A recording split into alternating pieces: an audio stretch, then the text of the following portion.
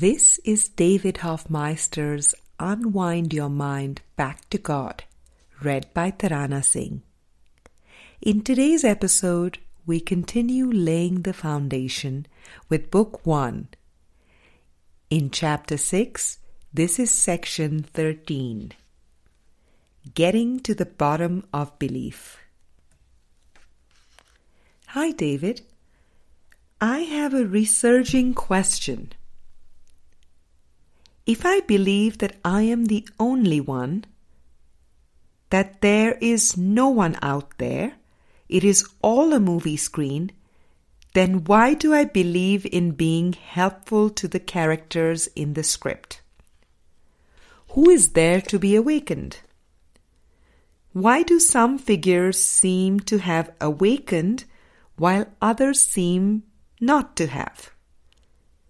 How can some of the mind be asleep and some of the mind be awake?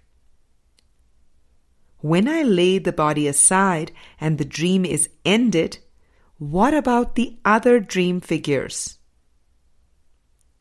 I think you know what I am getting at. There is something here I have not resolved, something I cannot explain. Beloved one, thanks for your devotion to awakening. Being helpful is being tuned in to the Spirit. And this helpfulness is in a purpose of mind that offers only benefit. Your happy, joyful, peaceful, free-flowing state of mind is the gift, for it is our beatitude. This state of mind comes from being in purpose, and thus not taking anything personally. In the joy of the living moment, there is no concern or worry for any of the characters of the script, for one has stepped back and is identified with mind, not body. There is only one mind to be awakened. One mind awake sees all the characters as the same. No character is ahead or behind. No character is awake or asleep.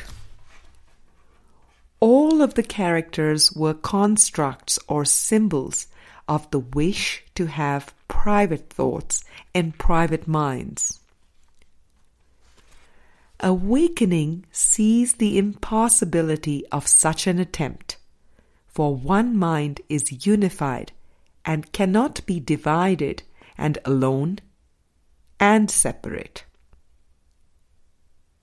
The happy dream brings an end to dreaming, because forgiveness is a dream of non-judgment.